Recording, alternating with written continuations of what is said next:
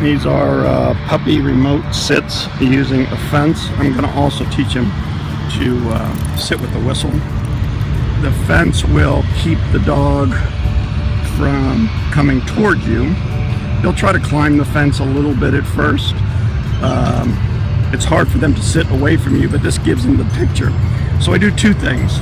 The first thing is when I call the dog to me, I'm going to get up to the fence, so he's going to come right along the fence. But when I sit, I'm going to move back. The reason why you don't want to sit with the right next to the fence is in traditional training, you always have to go back and sit the puppy, in order to make him sit, you have to, grab his leash or use a cookie or whatever you want to use, what you couldn't do when he's away from you. So I'm going to teach him to sit away from me. So first I'm going to come up to the fence and call him. Come on, let's go. Good boy.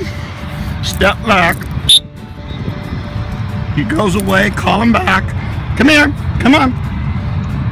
Step back, sit.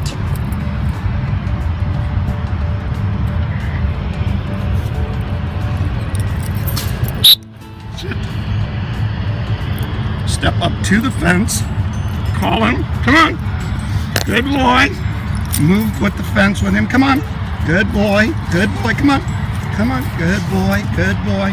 Good boy. And step back. Come on. Sit. Sit. Come on. Sit. Good boy.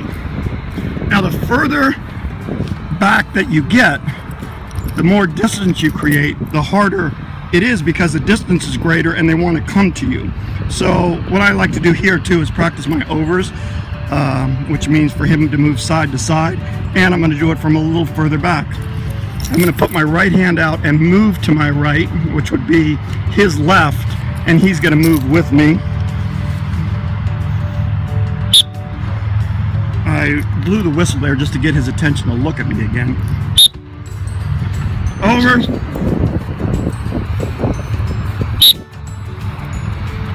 If he goes through it, you're going to come back to the fence as he follows you back. Come here. Come on, come on, come on. Sit. Sit. Come. Come on. Sit. Good boy. Good boy. Over.